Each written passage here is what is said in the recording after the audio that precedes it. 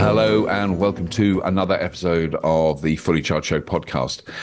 Couple of things I just want to mention before we dive into this week's episode. Literally, during the recording of this episode, we announced that we are doing an Everything Electric event in Melbourne, Australia, in November of next year, so just over a year away. And it's just been announced this morning because I knew about it and I'd been to Melbourne and we talked to people and we'd been sort of planning it, but I haven't been in the loop for the last bit of organisation. So it is definitely going ahead. It's really exciting. The shows in Australia and the kind of mood in Australia and the changes going on in Australia are really exciting. And it's kind of a privilege to be involved in, even in a small peripheral way, with that transitional change. South Australia, basically 100% renewable most of the time. Western Australia, as I've recently reported on the Almost Breaking News, is the most isolated grid in the world. And they are rapidly heading towards being 100% renewable. It's actually happening. It's not a theory. It's not an argument. It's not a discussion. It's a technological shift away from burning fossil fuel. There's that. There is the fact that I can't remember what there are. There's nothing else. That's the big news. Obviously, we'll be doing our show in March in Sydney. So we're doing 2 shows in Australia next year, which is really exciting. And there's more in the offing, but we're not going to say anything just yet. This week's podcast is with someone who's become a mate, really. He's just so brilliant. I've only known him a few years. And he's been a speaker at our live events in the UK. His name is Tom Heap, and he's written this book. And I've got to say, I've got to put that in there so it goes in focus. How to Give People and Nature the Space to Thrive. And it's just, it's a really, really interesting book. And we go into quite a lot of detail about it in this thing.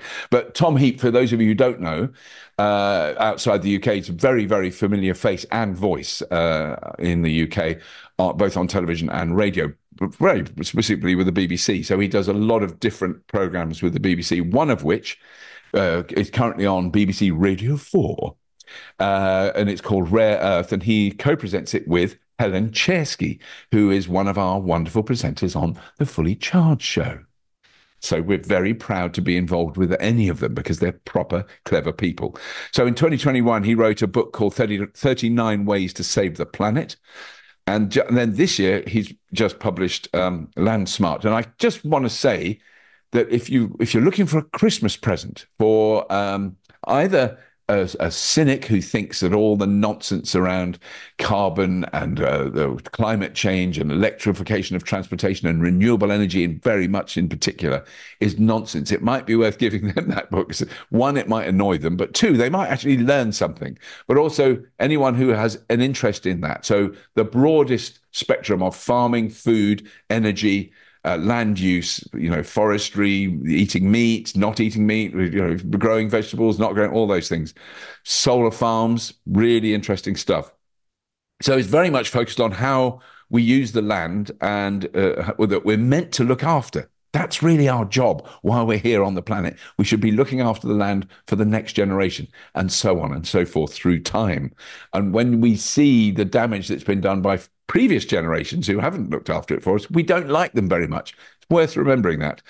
How we reduce the amount of damage we do by producing food and what that food should be. I mean, it's not a kind of specific to, I guess, the Fully Charged Show and electrification, transportation, but very much to do with renewables, because renewables need land or sea, but most of the time they need land. And what do we do with that land and how do we use that land? Really interesting. Please, without more further ado or anything resembling it, welcome to the Fully Charged podcast, Tom Heap. This episode of the Fully Charged podcast is brought to you by OVO's Charge Anywhere. Charge Anywhere helps you power your car wherever you are, plan your route and pay. You'll have access to over 34,000 chargers across the UK's largest charging networks and more than 400,000 chargers across Europe. Setup is easy. Just download the OVO Charge app, create your account, add payment details, hit the road and start charging. There's no need to be an OVO customer either. Simply pay as you go or benefit from up to 15% off your charging with monthly boost packages. OVO's Charge Anywhere. Power your next journey with peace of mind. Tom, thank you very much for taking time to talk about this. Well, I mean, it's your book, which I have to say I have taken time reading, and I really enjoyed it. I'm just going to show it. Land Smart. Really clever take on it. And I mean, I think wouldn't mind going back just briefly at the beginning for overseas viewers or people who are not aware of your work, how you got to what you're doing now, because you are such a familiar face and voice in particular for me. You know, I've listened to you for many, well, I don't know if it's decades on the BBC. Both of us.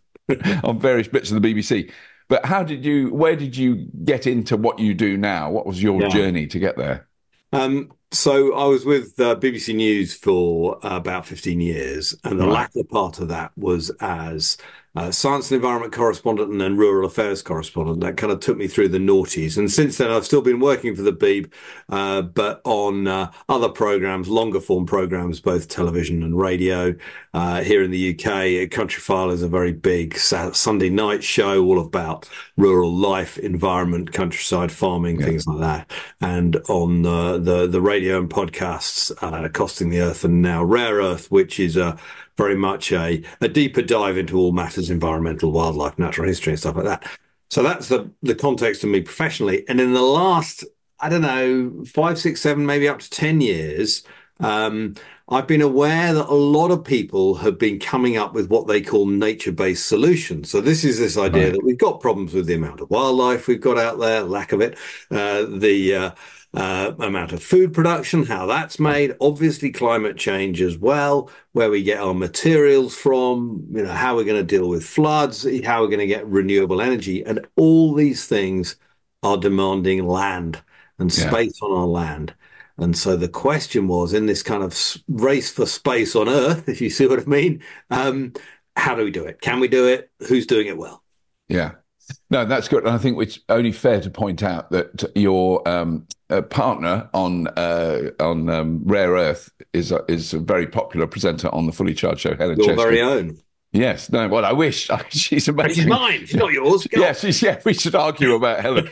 Whenever she deigns us with her presence, we're very, very grateful because she is extraordinary. Did we name her in that conversation? Helen Chesky, did we name her? I'm not sure we did. Anyway, we can. Yes. Well, we have now, so we can ignore her completely from now on. So then the book you wrote before this, correct me if I'm wrong, 39 Ways to Save the Planet. But I was really intrigued by that as well. But I think this one's really grabbed me. I suppose partly because my first job was on a farm when I was 15, you know, and I still have one skill, I think one mechanical or one driving skill, which is reversing trailers. And I don't know how I learnt to do it because I know I did an enormous amount of damage in the farmyard. But when you reverse a tractor with a trailer on it, you see which way the wheels are going. And it's like, if I think for a second, if I consider intellectually how to reverse a trailer, it's hopeless. I can't do it. But if I go like that and I do something, I'm really good at it. It's the only thing I would say I'm really good at. Anyway, but I've been aware of the impacts of farming, of the struggles that farmers have gone through really all my life in phases. And I've known quite a lot of farmers, nothing like as many as you have. But so that starting point, I thought, well, I kind of know this. And then when I started reading your book, I went, I kind of don't know anything. I was supremely ignorant. But I love the way you started out, because I do a lot of gardening. You started out in a way in your own garden, what you do in your small bit of farm, your garden, and how that expands on. And that was fascinating. Yeah. So I thought there were some guiding principles that folk who have gardens, which is obviously in terms of readership more than the people who have farms, could give them a sort of a hanging on point to this. Because one of the guiding thoughts throughout the book is that we need to think about multifunctioning our land, using it for more than one thing. Yeah. And when I looked out in my garden here on a sunny day, and indeed the roof above my head, and the space that I'm in. So the space that I have control of, which isn't that big, it's probably about the size of a tennis court and a half, if I include the allotment, maybe two. within that, I've got obviously shelter. Yeah. I've got beauty, recreation in terms of the garden. I've got space for nature in that I try and manage it pretty well in terms of what the local buzzy and crawly things might like. Yeah. I've got some food because I have a greenhouse with tomatoes and allotment, as I just mentioned. I've got energy generation because I've got, in fact, two lots of the standard 4 kilowatt array Right. on the place, one on a sort of garage building and one on the house. And because I've become a bit like a lot of weirdos of our kind of age, I've become obsessed by compost. Oh, I love, you can't beat compost. And I now have an embarrassingly large number of bins out there doing Right. different things. And so, I mean, that's good for the food production, but it's also good for soil carbon as well. Yeah. There we go. That's I don't know, 5 or 6 things that the little Yeah. bit of how my house is doing: energy, carbon, shelter, housing, wildlife, etc. Yeah, and I mean that's certainly something that I've always been aware of. That we do, where I live, we have a bit of extra space, and I realise I'm hugely privileged to have that because of things like I can have 4 compost bins. Same thing. I've got room to have them, and I mean obviously a lot of people can't. I thought it was very interesting. It was to look his name up, Mark Ridsdale Smith, Yep. urban gardener. But that was such a cool thing because I've got some mates who grow way more sort of weird, interesting things than I do. I grow potatoes, carrots, beetroot, really basic stuff. Me too. And they grow amazing peppers and weird cucumbery things in tiny space. My daughter does, her front yard, which is a tiny yard in the middle of Bristol, loads of veg. She brought a cucumber up there. I've never eaten a cucumber like it. And it was grown near a main road in Bristol. Yeah, amazing. I mean, it is extraordinary what you can do in a small space if you've got the wit and to a certain extent the time to do it. And Mark Ridsdale Smith, who you mentioned, he's got a great book called Vertical Veg and a website for anyone who's interested in that kind of thing. He proves that the variety you can get, the quantity you can get, a little caveat on that in a moment, the quantity you can get and the engagement you can get out of it and the joy you can get out of it. He does say 2 things that are a bit of a reality check. First of all, he says you'll never get it's very difficult to get the big staples out of this. You'll always struggle to get really big quantities of potatoes or the sort of carbohydrate out of a small space. If you've got an allotment, you could get closer. And the other thing, which is a rather sad reflection, is that he's noticed, particularly, he also has an allotment. And he's spoken to other fellow allotmenteers, he's up in Newcastle about this, is that allotmenting has moved from being a working class activity to rather a middle class activity. Yes. And the sociology of that is probably a book in itself. Yeah. But it says something, I think, about the position of food and labour and perceptions of that kind of labour within our society. But he does say, and I think he's right, that is a slightly unwelcome trend. Yeah, actually, you're absolutely right. Because now I reflect on my grandparents. So my mother and father had a peculiar class. They jumped the class barrier. So my father, very working class, rural family background. My granddad, veg patch. Everything in the garden was growing food. My mum's mum, posh, wouldn't dream of doing gardening. Middle class woman. She would. I mean, that was dirty. You've got your hands in the earth, and that's completely flipped around. You're absolutely right. Because now the middle class family would we grow all our own vegetables, and the working class family haven't got a garden as well. I suppose that's got a garden. There's issues with access and time, and I think partly plays into this the relative cheapness of food. Yeah. Because as a proportion of our income, even for those on lower incomes, it has decreased quite markedly in recent decades. I just want to mention this because you do mention at one point using human waste as a fertilizer, and I lived next to a house I lived in a house for about 6 months, of 2 houses, farmers' cottages in the middle of fields, and the garden was. It's the most productive garden I've ever known in my life. The soil was phenomenal. It's in Oxfordshire, and the people we're going way back, Tom. You'll remember these times. This is in the 1970s, and they were really proper organic, meditating, yoga practicing hippies. Good life farmers. Yeah. Tom and Barbara. They had chickens, but they were like very hippie-ish. They had even longer hair than I did. I was challenged by the length of their hair, but they buried their poo in the garden, and they did a 7-year cycle. So they didn't grow anything where the poo was, and they buried it deep. And I helped dig the holes. It wasn't Wow, like just scattered that's a on the good top. neighbour. Yeah, right. Yeah. Well, I used their loos because they only had earth closets. So it was very, Okay. very basic house. No electricity in the houses. I've been past them. They're down a lane. They're really posh houses now. They've got electricity and they've got very ornate, well manicured gardens, but very fertile soil, which I help fertilize. But is that something I would assume that is a challenge from a health point of view. You've got to be careful if you do that. Yes, I think so. I mean, I don't advocate it or investigate it directly using Right. your own fecal matter to fertilize your soil. I think your friend said that clearly the right idea of Yeah. burying it deep and leaving it time, because then I think the biology within it and some of the microbes that might be perilous will have sort of got absorbed by the surroundings. However, as a national notion, the idea of using our waste material from both our own bodies, our food processing, Yeah. et cetera, to make fertilizer and to use that on the fields is something I very, very strongly advocate. That Right. principle, but put in a modern industrial Yeah.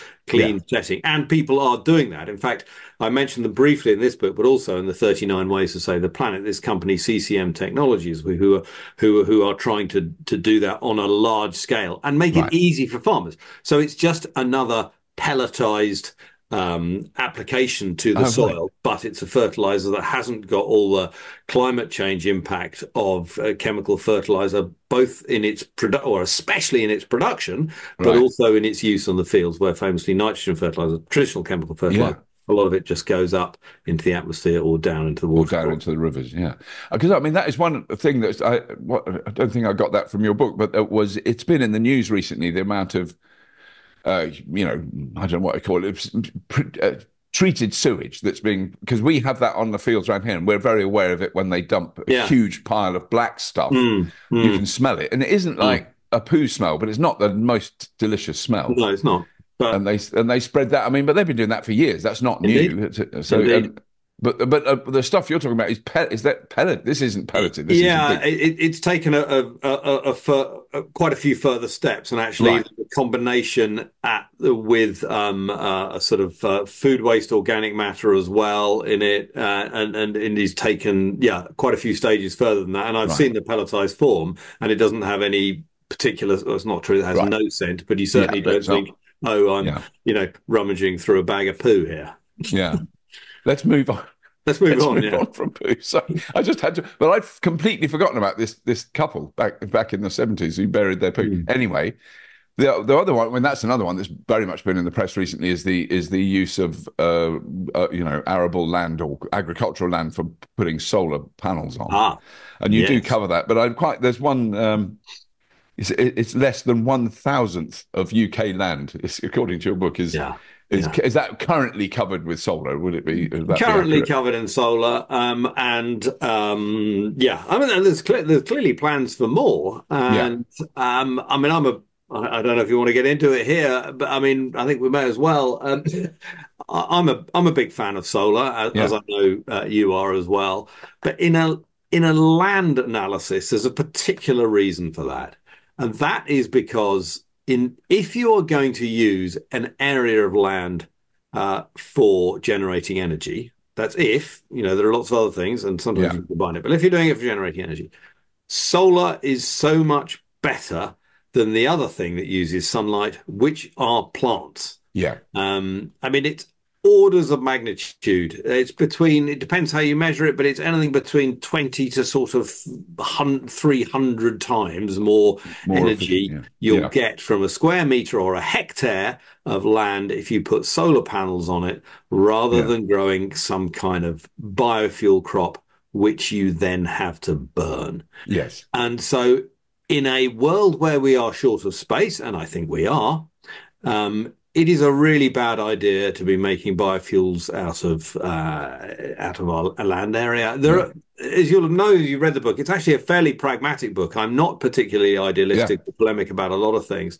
This is one of the few things where I see it in almost black and white terms Right. that it's not a good idea. I think biofuels, and there's a big threat from the airline industry here Yeah. because they are eyeing up biofuels as their get out of climate jail free Yeah. card, and it just isn't. I mean, if they start doing that in any serious percentages of the amount of air, airline fuel, you really can kiss goodbye to your rainforests and your savannas and your Yes. whatever Yes. Because they're wetlands. just going to. Yeah. They probably won't That's do it. it's a huge error. I mean, the Yeah. the, the stat that I think I've used, and there are lots of stats you can do this. I'll do one about transport because part of your empire is very interested in transport. But if the predicted transport fuel by 2050, there's a figure for that. If Right. just a third of that were to come from biological sources, it would take the entire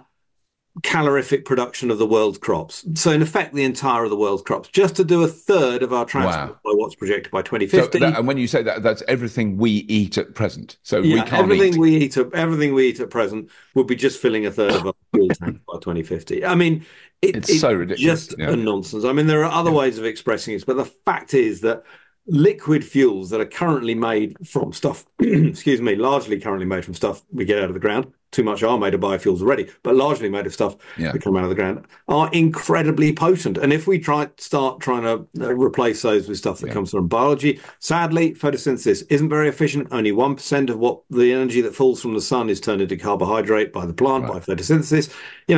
If we start demanding plants fuel our lives in a big Yeah. style, other parts of our lives are going to vanish. In many Yeah. ways, our lives are going to vanish.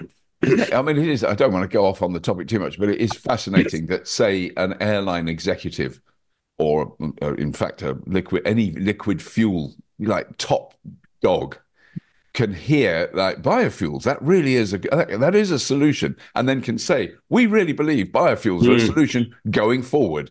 And you go, Yeah, well, they're really not, but they yeah. don't care.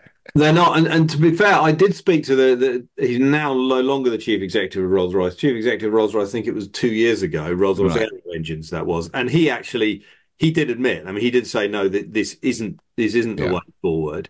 Yeah. He's not in the job anymore. I don't think those two things are necessarily related. But Yeah. I think there is some awareness, if they stop and think for a Yeah. minute, It's got to be. that Yeah. it can't happen. But then, so you explained very well how solar and farming can go together. Because I mean, I've got to admit, I'm pro solar, but there's a particular bit of the M5 that you drive down, and it's open fields and open country either side of you, and then you go, oh my God, that is just like half a farm covered in solar Mm. panels with grass. I mean, I did notice there were sheep in that field once, I've seen, as well as solar panels. But you sort of think, well, there's a massive warehouse just down the road, and that hasn't got any solar on the bloody roof. What, there is a Yeah. side of me that wants to make sure all the roofs are covered first Oh, and then do totally, the fields. Robert. I mean, I couldn't agree with you more. And I have a lot of sympathy with elements of the sort of anti panel on fields lobby when Yeah, they say it should be on roofs. Absolutely yeah, should it be should on be. roofs. Yeah, I was just last week I was doing a Countryfile about housing. It was in a bunch of new housing estates. Very, very few of the so, houses have got solar. oh, Why not? I mean, it is. yeah, You're banging your head on the desk. yeah, yeah, I'm totally with you. And it seems such an easy win. At the yeah. time of construction, putting So solar on, cheap. I mean, I It's don't know. It well, the must thing be I heard the other low day, it's thousands. You probably know cheaper. better than I. Yeah, but it is cheaper per square meter to put solar panels on your roof now than tiles. Is that right? It's I a didn't know. money-saving way of roofing, and it's so obscene that the Yeah. builders who still live in the 1970s are not doing it. Yeah, No, but they're not being regulated. They're not being told no, to, and yeah, that's the problem. And then, you mentioned the warehouses. I mean, that gets quite a big outing in my book, as you'll know. And I speak yeah, to the boss of the British Warehousing Association. And to be fair to her, she is pushing this very hard. She is right, pushing this at every opportunity. But the potential is enormous. I think yeah, the figure is that just those big distribution warehouses, so I'm talking the big new ones that are already up around the place, yeah. if they had solar panels on the top, I think that would equal our current solar generation in this country. Wow. So in effect, it would double it So by we'd just double putting, it just on buildings. yeah, Wow, just on those on buildings. I those mean, just buildings. on Yeah, those warehouse buildings. right. And so the potential there is absolutely enormous. And the reason why not, one terrible reason, one slightly less terrible reason. The terrible reason is that there's complicated ownership structures and responsibility Yeah, structures yeah, within these distribution. Who's going to pay? Who's going to agree? Blah blah yeah, blah. I think that's a terrible reason. That's a banging yeah, heads together exercise. yeah. The other one is our friend the grid. Yes, Some people I've spoken to said, look, we'd love to put panels on here, but we've been to the grid and they say, yeah, you can do that in 18 years' time. yes. That needs improvement. And that is shocking, isn't it? No, I heard from, in fact, Greg Jackson from Octopus Energy has the planning permission, the finance, and the technology to install a huge solar farm up in Yorkshire somewhere, and local planning and support for it. And he's got to wait exactly that 18 years for a grid connection. Yeah, yeah, yeah. No, I think that will change. I think, and also he's prepared to pay for the grid connection. Right. As part of that, yeah. and there might be a thing where they can interlock there. There is talk of a bit of unlocking there, isn't there, with this new Yes. the new grid governance thing. I've forgotten what it's called. That's a whole other topic anyway. Yeah. But one of the other ones, it was a really good way of looking at it is how much land you need to produce 1 megawatt hour of electricity, which we've kind of hinted at with solar and biofuels and everything. But I thought that was really interesting that. Well, effectively, it was nuclear and solar came out very well. Biodiesel was an absolute disaster. Wind is pretty good as well, and wind, yes, wind is very good. I mean, slightly depending on how you measure it. I mean, there's the actual footprint of the turbine, which is basically pretty tiny, very small. There is a bit of disturbance in order to build it, in order to get access to it. That's a little bit bigger. If you want to include the visual impact, then you're talking something very large. Yeah, that I'd say is a big. But then a visual impact of a nuclear power plant, can be impressive from a distance. Yeah.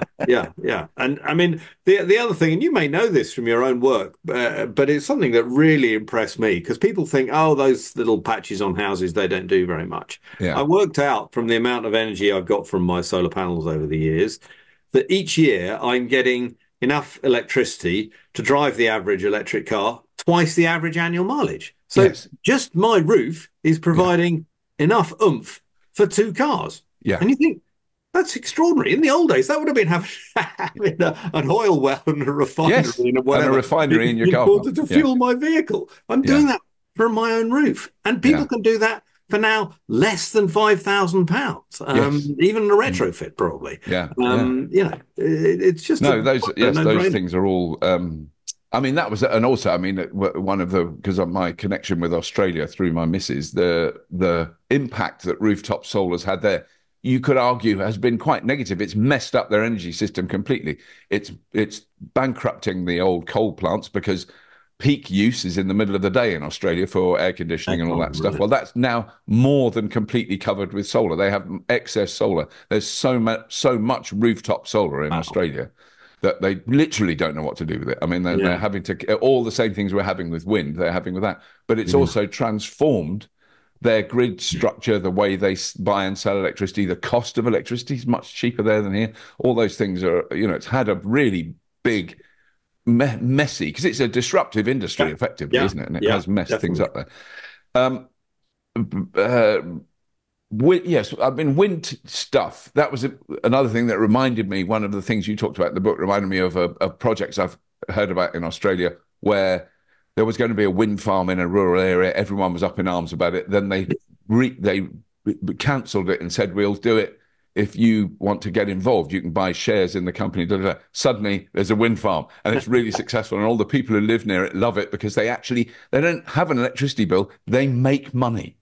They're actually having an income from it. And that's a kind of critically important thing, I think, in the next few years. I think it is. People have got to feel part of this energy transition, not have it imposed upon them. And you make a very clear example of that. But I think in other ways as well, I mean, it seems to me a bit of a no-brainer, that if you're putting a turbine in an area where it will impact visually or otherwise the people who live there, that you either need to be thinking of options where they can make money out of it as well, or you're compensating them or whatever. You can call this sort of bribery if you want, but in effect, it's saying, no, this is something that we're sharing the benefits with you. And that's what should happen. Because was that, I've made a note of Bristol Docks, I can't actually remember that. Is there an element of public ownership or Yes, local there ownership of is. that. Right. I've just forgotten the name of the suburb of Bristol, but Yes. it's a pretty deprived suburb of Bristol where they with basically own the big turbine. One of the few onshore turbines that actually went up during the last Conservative Right. government.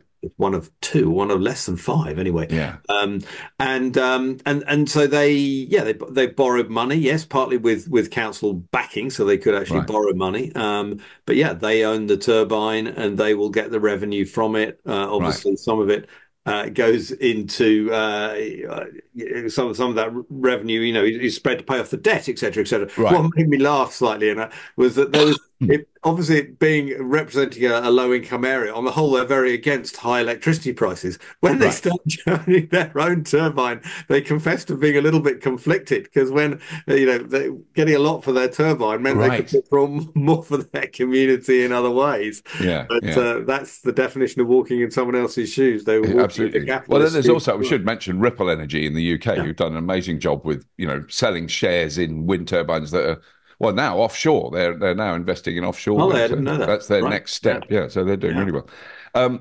But the other one that I always I now get very depressed about, biomass. Totally understand that, and the whole thing with the Drax power station importing wood chips from Canada. Let's not necessarily dive into that It's because it's so becoming a bit of annoying. an embarrassment, though, because But so many also, people. I had an amazing heart and lung specialist doctor who lives in London on the podcast recently because he drives an electric car in London because he actually sees the damage caused by diesel particulates as Right. in people's actual Yeah. lungs, Really. So he's very aware of that. But then I got really depressed and I knew he was right, but I was hoping he wouldn't mention log burning stoves, but he did. Yeah. Yeah. And what And did of he course, say? I've got one. We inherited one when we bought this house many years ago. So, and I kind of still love it. It's been part of my whole life is you burn logs in the winter. That's how you keep warm if you're in the rural area. But biomass, well, actually, that burning wood produces half of all domestic energy on the planet. Was that right? Did I get that right? For the I, global population? I think that's true because there's so many people in the global south are still Yeah. burning wood for their energy. For cooking, really, isn't But it? for cooking, Yeah. cooking, some for water heating, Yeah. but yeah. So and in some parts of the cooler world for heating as well. So it's Yeah. still a very big deal, and it is a problem in a number of ways because you're obviously deforesting a bit in order to get the wood in the first place. You've got the local air pollution that you just mentioned. Generally, it's quite a smoky thing, Yeah. which isn't great in your kitchen. Particularly often women who are doing the cooking are Yeah. suffering from that. And then you've got the climate change, and then you've got the black soot that goes in the atmosphere, which is an Yes. enhancer of ice melting and things like that. So Yeah. it's not good. I mean, I don't really get into this in the book, but there's quite an interesting debate about whether it would be good to move those people from that to gas, Yes. fossil gas. Obviously, fossil fuel, yes, it is, but Yeah. in many immediate ways, a lot less damaging for people's personal health and possibly planetary health. But quite an Yeah. interesting debate there. Yeah, no, because I've just reported on a report about how gas is more damaging than coal is the latest one. Oh, this is the thing about leakage and methane, is it? Is it that leakage of one? methane and burning it and everything. The whole Okay. it's not a clean transition fuel is Right. the argument. I don't know enough about it to know how true But that you've is. just done a commentary on it, so I might have to read that. Have you? Yeah, yeah. Oh God, yeah. Now fertilizer is because of the connection with fossil fuel. So can we get that right? Because when I often just spout out, we don't just use fossil fuel for fuel. We don't use oil for fuel. We use it for, I know, pharmaceuticals and plastics and all the others, a myriad of products. But we get actual fertilizer? Is nitrogen fertilizer effectively a fossil fuel based product? Yeah, it is. It absolutely is. I mean, the actual the process of making it, the chemical reaction that makes it involves natural gas usually. Right. So that is a fossil fuel. The energy to make it is nearly always derived from fossil fuels. So those two things are clearly fossil fuels. And there's quite an interesting argument that basically says a lot of the world's population is basically being fed on fossil fuel because Right. that's where a lot of the chemicals originated from. But it is a real dilemma, this with fertilizer, Yeah. because given the successes of the Green Revolution that happened in the late 20th century Yeah. of increasing global food production to match global population, or in some ways to exceed it, which a lot of is many people thought was a miracle in itself. A lot of people were predicting mass starvation in that period. Yes. Didn't happen. Yeah. Fertilizer can take a lot of the credit for that. Yeah. Um, and so people say that, you can argue that half to a third of us in the world today are being kept alive by fertilizer. And Yeah. so if we change the way we farm, I think I don't think that's I think that's required actually in many Yeah. ways. We need to be very careful about doing it. We need to find new ways of farming, new types of crops, and new methods of creating fertilizer, some of which we Yeah. talked about earlier. Yes. Yeah. But I think one of the critical things of that, which is another one of those where I know that vegans are right. I totally get it. And I do think they are absolutely right. But it's the same struggle. If I eat some, roast chicken in front of my log fire, I couldn't do it. I couldn't do two things, those two things. I'd feel too guilty. And I was a vegetarian for about 8 years and I've slipped Yeah. off the wagon. Mm-hmm. But I'm still I'm in very, very minimal amount of meat, but I do occasionally have some Mm-hmm. meat and fish. But the statistics of beef farming in particular and the map, I think you've got an amazing map which shows how much land is used to produce Yeah. beef is Yeah. stunning. I mean, this is the map. I'll just actually get it up because It's a great map. It It's just pretty much really the only punches you in the illustration in guts. the book. People you can Yeah, sort so of, that dark colour that yeah. goes from sort of north of Birmingham to Scotland, that's Yeah. beef. What Yeah. what actually that map is, and people, if they want to look at it, they can look at the National Food Strategy where Right.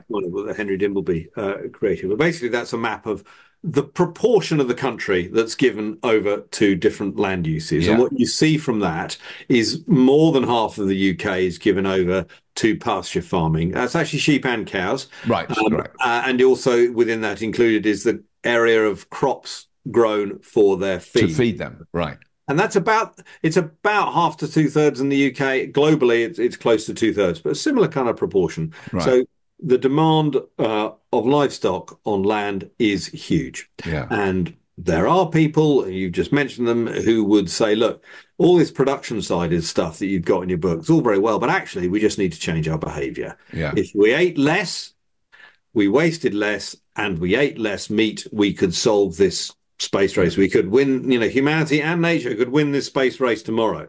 Right. The problem is that advocating for behavioral change is very easy for those who've already made the change. Yes. And it is very hard to get behavioral change instantly and widespread.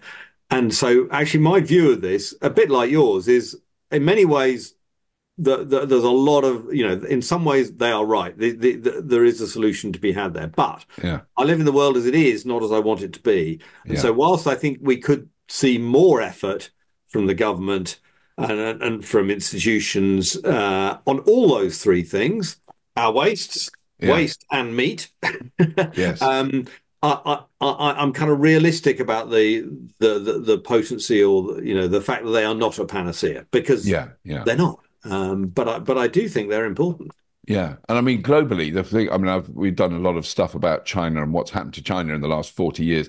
I think, and India, is fair to say that there are literally billions of people who could never have afforded to eat meat 40 years ago, who now can. And that means the meat production I mean, I don't know I don't remember that statistic, but I'm assuming meat production has increased in the last 40 years by a considerable It amount. has, and I think my memory of this, I'm not sure I got this directly in the book, but actually it has gone down. It's plateaued in America, and I think it's gone down a bit in Europe. And India, I think, is still India is still largely a vegetarian country. Yeah.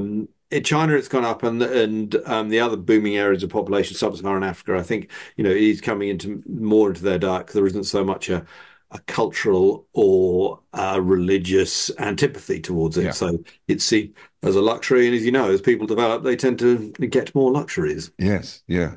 So one of the just to, I don't want to harp on about meat too much because I'll probably have some in the next week. But the some of the arguments about deforest, cutting down rainforest, planting soy, feeding the soy to cows, eating the cows. There's a lot of energy consuming and land consuming steps to produce what probably ends up as very cheap meat. But I mean that's a Yeah, yeah. And I think it's there's a really interesting issue here about how your animal is reared and how that fits into our story of climate change, yeah animal welfare, and indeed farming more generally.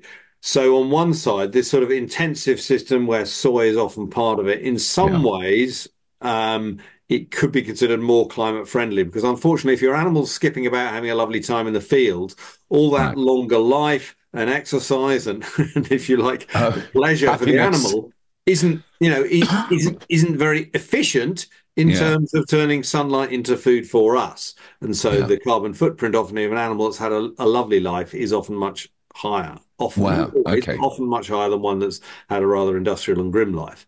yeah That's a problem, needs to be debated. But on the other hand, we mentioned earlier about having to find ways of farming and producing enough food with much less chemical fertilizer and in a much less sort of traditional system. A lot of people say animals are a critical part of providing the soil fertility that we will right need to do that. So yeah animals as part of a fertilizer system and animals to a certain extent as sort of fed on waste or as a sort of waste disposal unit, I think are a very plausible idea and might have, a better life. So yeah I think it's much. I think if you're an absolutist and had animals completely out of the system, apart from being idealistic, that I think we mentioned earlier, I think there are some considerable hiccups in that right in terms of our future farming. yeah I mean because millions of cow or hundreds of millions of cows have got to produce gargantuan amounts of cow poo. I mean, well, the one thing that I Yeah, always remember made me really not buy an Impossible Burger when I was working in California was where we were filming, we drove past an animal slaughterhouse and yard, a massive yard on a scale I had no notion that anything could be on that scale. I mean, it was like half an hour driving past animal pens full of cows, and we knew before we got there because we could smell it, and it was a big slaughter yard and a massive industrial unit yeah, in somewhere north of Los Angeles, out in yeah. the boondocks, and that was like. When you see it in real life, you go, that is quite a shocking way for the human race to operate, Yeah. I just regardless got a of bit anything else. confused at the start there, Robert, because you said it made you not buy an Impossible Burger. And isn't Impossible Oh, Burger sorry, no, not? not an Impossible Burger, an In-N-Out Burger. Sorry, which I had one and I loved it. And it was, the franchise of In-N-Out Burgers is very supportive of the local community. All those arguments you hear. And then you go, oh, but this is where the In-N-Out Yeah. Burger comes from. No, not an Impossible, the exact opposite of the Impossible Burger. Yes, well done. Thank you for picking me up on that. No, I do quite like the Impossible Burgers. I had one here in the UK recently. I think you can get them here. I mean, just coming back briefly to our, eating less meat. I mean, there's Yeah, no doubt that helps enormously in the transition. yeah, That just the plant-based options, both in terms of fake meats, but also just in terms of recipes and knowledge and awareness out there of what you can do, has just made the low meat lifestyle a lot more pleasant. yeah, yeah. I mean, I don't know what the impact, because that's another thing I've heard arguments on both sides of that, the impact of producing the basic ingredients to make an Impossible Burger. I mean, then it becomes so complicated, the Yeah. arguments. I, That's I beyond me. But I think generally, and this refers to the remark you made earlier about the complexity of, taking sunlight to grow a crop, which you then put yeah, it with then goes into an animal. I think most people agree. I mean, there are some figures in my book that actually an area of land um, will produce if you just take the crop off it, will generally be between around 15 times more calories or more protein from that right. area of land of using it as a plant, Then they're consuming it as using a it as meat. plant, Right. than having turned it into meat, Yeah, as a rule of thumb. So just yeah. in terms of land efficiency, I think those figures apply. Of course, there are some areas of land where it's pretty difficult to grow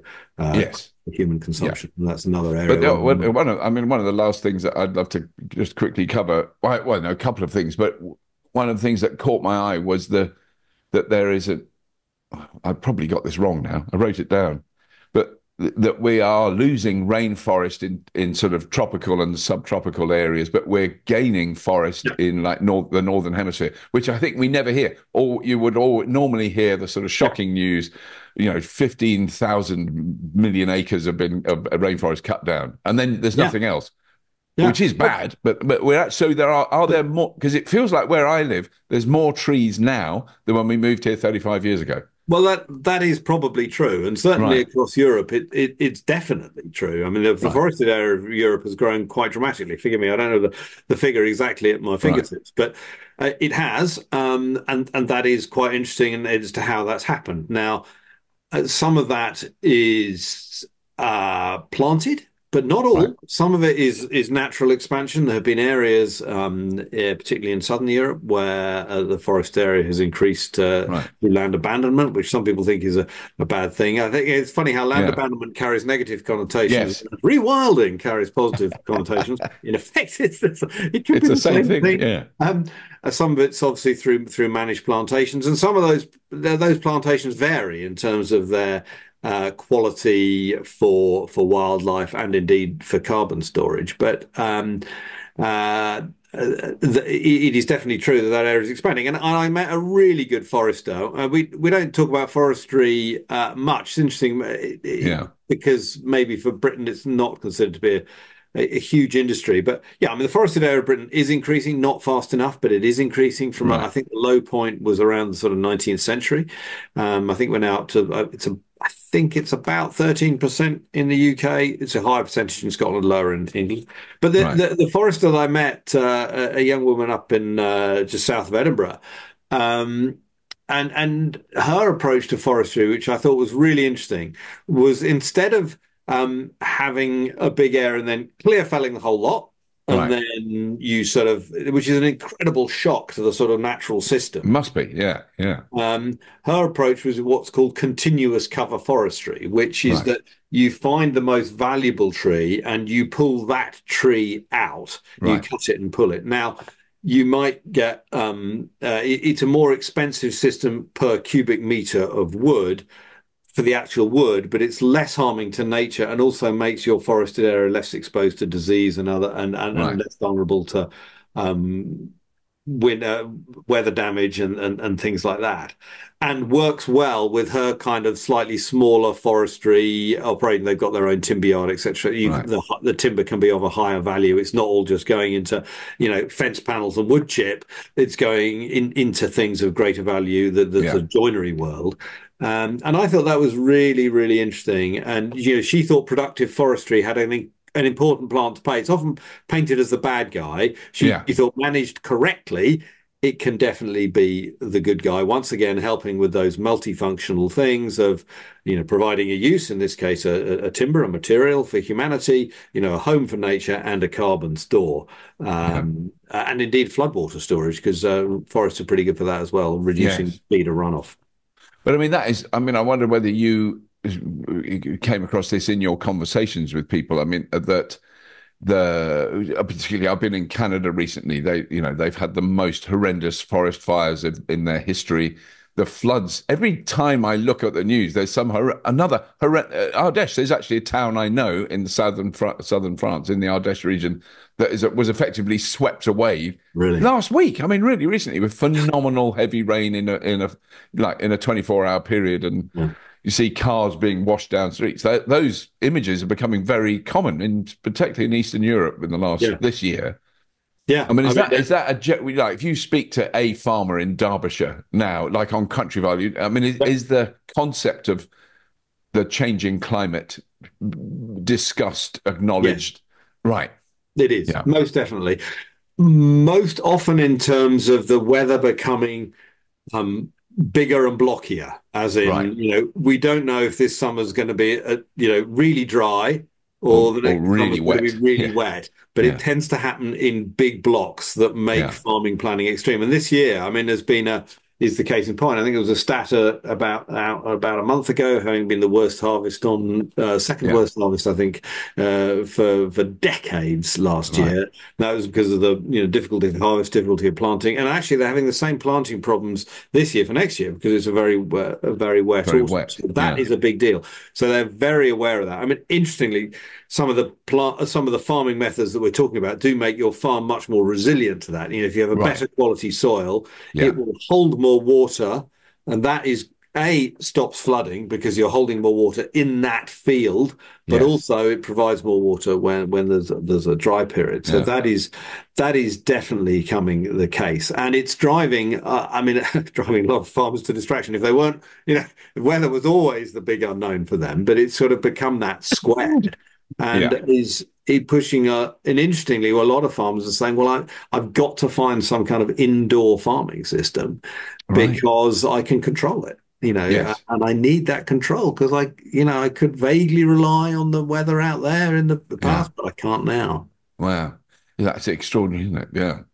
But I mean, one of the other ones that I've certainly has been a big change since I was a kid working on a farm is what I remember then and this is in the kind of Oxfordshire flatlands on Hmm. the Hmm. Thames Valley, Hmm. but huge fields ploughed in the autumn and then left, and now all the fields around where I live now they're never bare earth. Really? They've got well That's great. they grow I don't Yeah, know what they do, but there's cover crops and things. Yeah, cover crops, yeah, yeah. yeah. It seems to be that's really taken off. Actually, well, you know who the farmer is because he works with you on Countryfile. It's All Adam right. Yeah, Henson's that farm. Mr. Henson. Yeah. Basically, this is the most inside whatever that you could possibly have. It's like we both work with Helen Chesky, and Adam Henson's my neighbour, and you work with him anyway. Yes, Yeah. but so yeah, I guess that's what he's. Yeah, they're doing cover crops. I guess. Yeah. They are, and this. But I shouldn't paint current sort of traditional farming entirely in a bad light because a No. lot of these moves towards protecting your soil, getting more carbon in it, respect for the worms, love for the soil Yeah. is definitely, taking root, if you'll pardon the pun, within conventional farming and the Yeah. overlap between what might be called regenerative or even some of the organic principles and conventional farming is much greater than it has been in the past. I mean, it needs to go further and faster, but it is definitely happening. Yeah. And I think just to be fair to Adam and to explain to people who don't know, from outside the UK, he's not a kind of he's not like the hippies that I lived with in the 1970s who has horse-drawn plows. I mean, No, not at the all. biggest tractors I've ever seen in my life are at his farm. They are massive machines and, extraordinary stuff. So, yeah, anyway, Well, also Mr. Clarkson around the corner must be quite close to you, and he is quite he's close. actually doing quite a lot of interesting things on his farm, and a lot of it, for televisual enjoyment, perhaps, but Yeah. nevertheless, he is doing some experimenting with some quite interesting and It's been regenerative farming I think, practices. and it's annoying because I don't want to like anything he's ever said or done, but that's just me personally. But I think it's an extraordinary program and really popular around the world. It's kind of Hmm. explained a lot of, and I think explained farming to a lot of people who would never, they watch it because of him, and suddenly they're seeing something completely different from Yep. their normal output. And also, Respect. he did mention I think in the last series that the climate's changed where he lives, and we have to do something about it. But can I carry on driving my Range Rover? Yeah, all good, clean fun. Yeah, that's what the last thing, because I don't know how much you've seen of this. I actually test drove an electric tractor on Adam's farm All a few right. years ago, and we had a go. We had a go. We had a diesel one and an electric one. Basically, they just did exactly the same thing. There was no difference. And the electric one can do a full shift on a farm on one charge. It doesn't need recharging. But is that something? I'm seeing quite a lot of heavy plant machinery, like quarrying stuff, big diggers becoming electric. Big companies, JCB, Volvo, those sort of people doing it.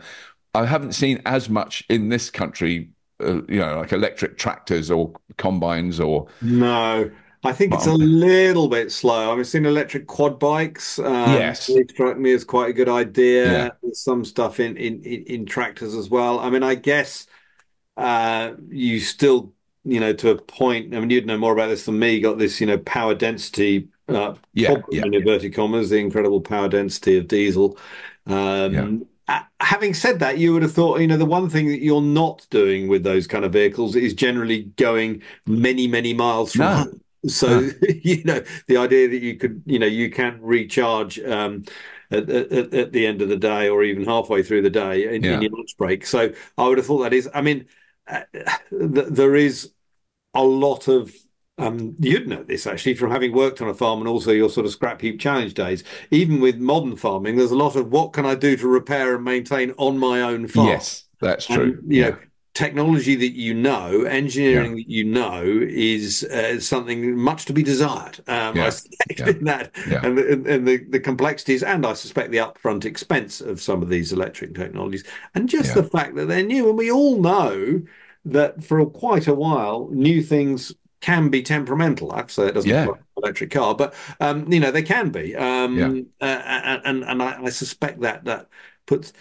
puts farmers off. And I just think the other thing we should mention is for an awful lot of farmers, their margins are tiny. yeah, They yeah, haven't got the financial luxury of experimenting with yeah, things. They're hand to mouth in terms of the yeah. amount of money they're making. And this applies not just to the technology you're talking about, but also some of the changes in farming practices I've been talking about earlier. Right, It's notable that the people who are doing that are often the people with the money. It's right, the right. Dysons, it's the uh, ones that have the big, PepsiCo contract, Yes, in Pepsi Cola, or those organizations are doing more of this stuff. I think it's partly because they have the money, and also partly because they are measuring and being measured on their climate and carbon and nature yeah, footprint.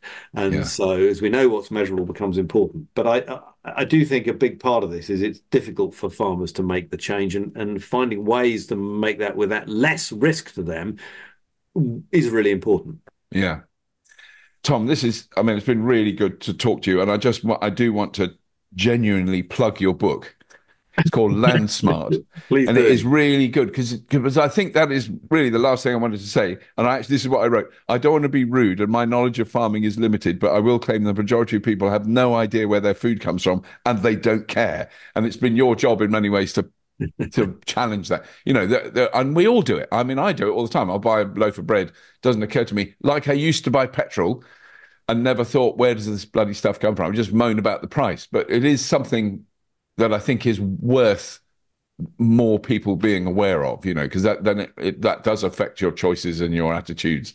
And when you drive through the country or go in a train through the country, you go, it's just fields and Yeah, trees and stuff. yeah, There's a lot yeah. going on there, which is, often ignored. Well, thank you very much. And my contention is that if we do it smartly, we can get this right. And to be Yeah, absolutely clear to your listeners and viewers, most of my book is reporting from people who I think are doing a really good job, and trying yeah, to learn from them. And it is fairly optimistic in it being able to is. solve Yes. these Yeah, problems if I think we get this right. But yeah. thank you very much indeed for the time. Really hope you enjoyed that. Tom's just such a great guy, isn't he? It was such a pleasure to talk to him, and he'll be coming back on the show in the future. I'm sure we'll do other things with him because he's very, very well informed about all that stuff. Please do subscribe to the Fully Charged Show and the Everything Electric Show. That would be wonderful. Tell your friends about it. Do spread the word, and we're continuing to create huge amounts of quality programming. Notice I didn't use the word content. And we look forward to seeing you at our live events that are coming up in 2025. And that's it, as always. If you have been, thank you for listening and watching.